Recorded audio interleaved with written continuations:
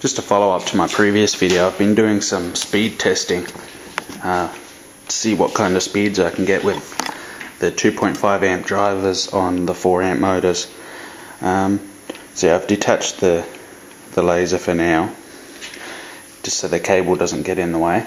And also, while I was at it, I've put a little bit of light oil on the rails, just because usually, like, when you touch them with your fingers, it goes a bit rusty and ruin your bearings and stuff. So yeah, put a bit of oil along the whole length, and just use a demo program here.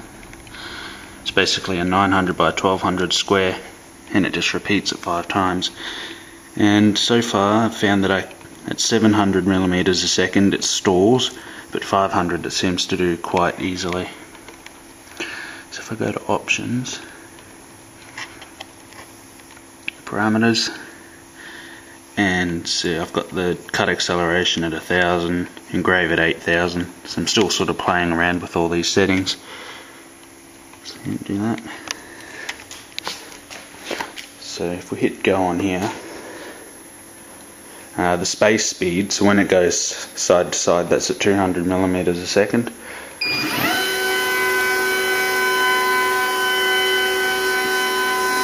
And once it gets up there, it'll start doing the square.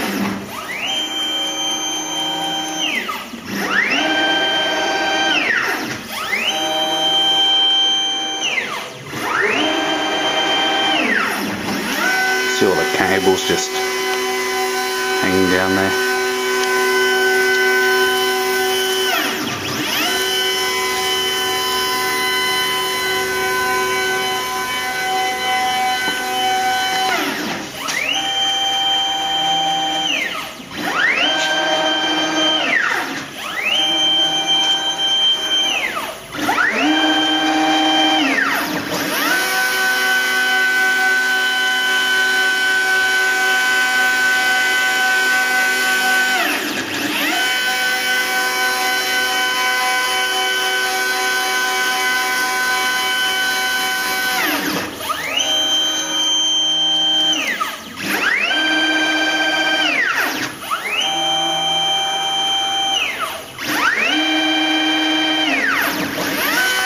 So yeah, I was just using that to sort of spread the oil around a bit. I'll just stop it for now. I do have to do a little bit of tweaking on it yet, because this bearing here isn't actually riding on the rail. So you can actually spin it freely by hand, whereas this one you can't. And because of that, the plate's sort of a little bit wobbly. But you know, it's nothing really major. They've got these little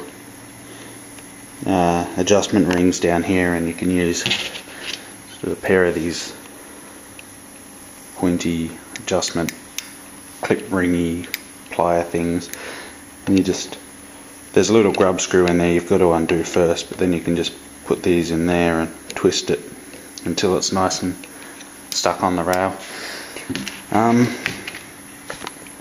It also has one limit switch down at that end, which I'm told is meant to be the front end, but it sort of doesn't really make any sense since you've got the motor down there, so it's not really a big deal. I've just super glued this one on here for now, just to see where it sort of needs to go before I drill it. Yeah, that works. And it has 2 on the top here, so you can use either side as an origin. But yeah, if you want to use a different side as an origin, you're going to have to put your own limit switch on. You only need 1 on each side because the belts are all attached, and this thing can't go out of alignment unless you really do something wrong, but so that it's bolted down,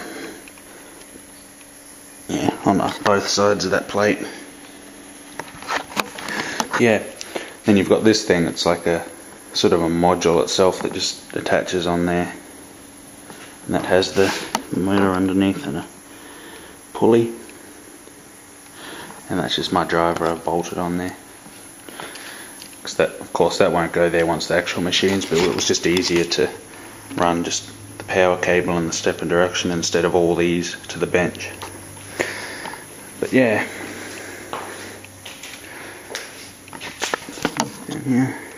so you could also run some cables down there, since you probably don't want to have the cable chain at this end because that's where all your optics are. Although I suppose it won't really matter because it'd be underneath. but you've sort of got extra little mounting holes and a bit of space under here for a cable chain if you want to do that. And yeah, so I'm just playing around with it and see what I can do. I'm sort of over here, I'm running the CO2 laser with a bit of tubing just to see if there's any leaks, because the barbs at this end are 10mm and the barbs over on that end are 8mm, but luckily enough the same tubing fits over both of the barbs and doesn't look like it's leaking yet either. And I also accidentally broke that barb off that laser a while back, and I managed to get the tubing on there without breaking it off again. So yeah, just see how that goes. This is a little pump. It's off eBay for about 30 bucks. It's got a little reservoir in it. And I've also got a radiator coming from Light Object as well. That'll go with that.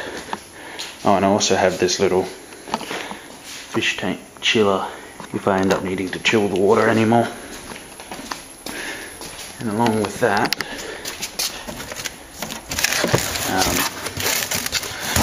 sort of the box of stuff. Got a flow sensor. I'm not sure if that'll be sensitive enough yet, but we'll see.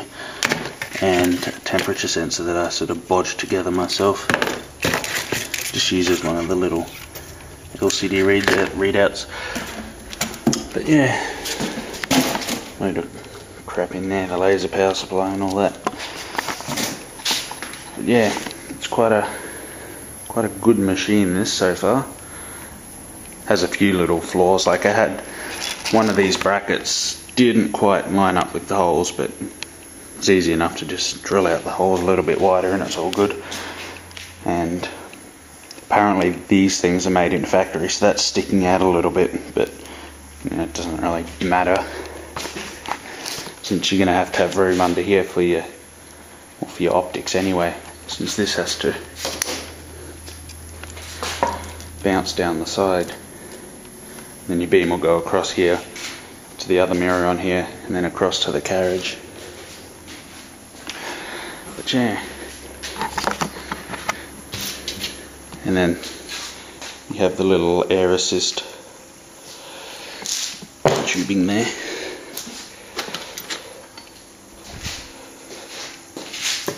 This little air pump. So yeah, that tubing goes on there. And then this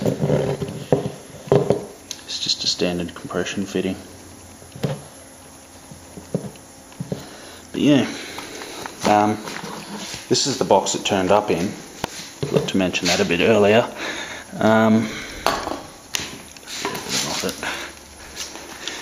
Cut out a little stencil. Yeah, it's got some extra stuff in there. Oops. But the lid had actually sort of come off on this side over here because it's just nailed into chipboard, and once the chipboard splits a bit in shipping, the lid tends to come off. But apart from that, it was pretty well packaged. I mean, you've got this stuff wrapped around everything. You get like a crap load of this cling wrapping stuff, and then the whole thing is surrounded in this foam packing. So everything arrived pretty much perfectly, except for there's a little ding on the side of there, and I'm not quite sure what caused that, but it doesn't really affect anything anyway. So yeah, I'll put a link to the website I bought this. It's called Light Object, and they've got a heap of DIY laser and laser cutter type stuff, and all the laser tubes and pretty much everything you need. This model probably won't be listed yet. They'll have an older model which doesn't have the belt reduction and stuff, and I don't know, they'll put the new one up eventually once they've got them in stock or whatever, since I think most of the time they actually ship from the US. Well, they're based in the US, so this one actually shipped from Hong Kong, since it's a new model, so you know, it sort of just came directly from the factory. And well, if you live in the US, you can probably actually even just pick it up if you live close enough. So yeah, that's basically it for now. I'm waiting on a few more stepper drivers and a radiator and a CO2 laser current meter and some other little stuff like that. Apart from that, all I've got to do is build up another frame and make a Z-axis, and well, that's about it. Anyway, yeah, so I'll do another video on that once I've done a bit more work on it, but nothing really to show for it now.